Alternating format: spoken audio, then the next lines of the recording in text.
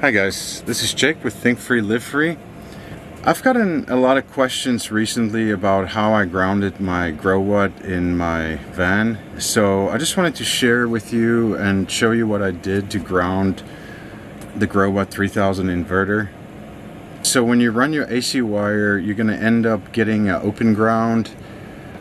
To fix that situation, you basically run a jumper cable from your AC output side, and I will show you that. You run a jumper cable from the white wire to the ground wire.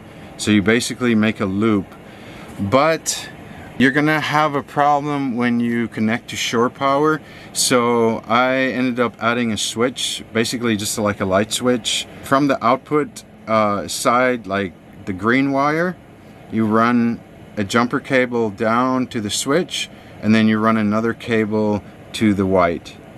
That way you have a switch that just can break the circuit, because when you connect to shore power, it's already going to be grounded at the plug, so that's going to be a problem if you have two grounds. I hope this helps people out there if they've been really stuck on this. I did talk to the manufacturer, and that's what they suggested. I believe it's called the floating ground. I do have a wire that runs from my DC side, from my negative bus bar to the chassis of the van. So in all actuality, that is grounded on that side, on the DC side. The light is not the best here. I'm going to try to show the best I can. But so on the Growatt 3000, the AC input is on the front side, and the AC out is on the back. You're going to run a jumper cable. So where your green wire goes in on your AC out, in that same hole, you're going to stick a green wire in there with the other green wire, and then you will just loop it over to the neutral wire and stick it in there, that hole. So technically there will be two wires in that same spot. But if you're gonna do shore power, you have to run a switch like this. So it's very simple. You run your wire from the ground wire down into the switch, and then I have another white wire basically going up to the white of the AC output, and that creates some kind of feedback for the wire to ground. So you will hit the switch before you plug into shore power. So I hope that helps some people out there. If you have any questions, leave them in the comments. I'll do the best that I can to answer them.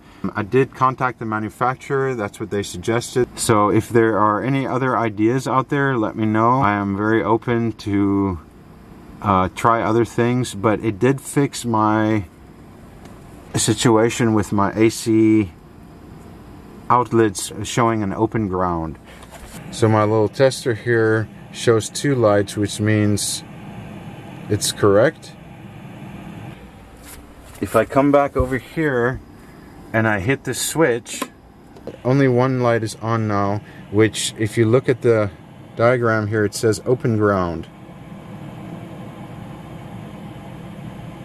And if I hit the switch again to turn it on, not breaking the little jumper cable, you can see there now it shows correct.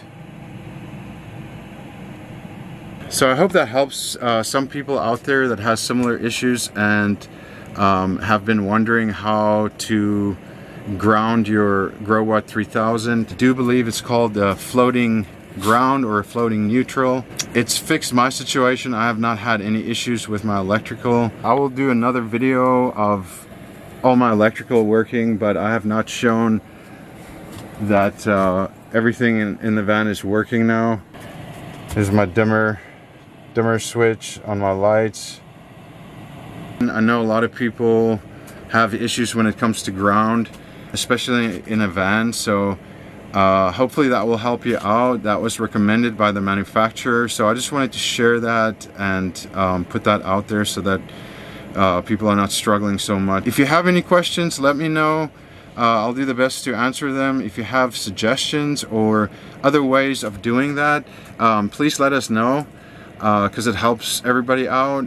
Alright guys, thank you so much for watching. This is Jake with Think Free, Live Free. Please hit the like button, please subscribe. It really helps the channel grow. I appreciate you guys.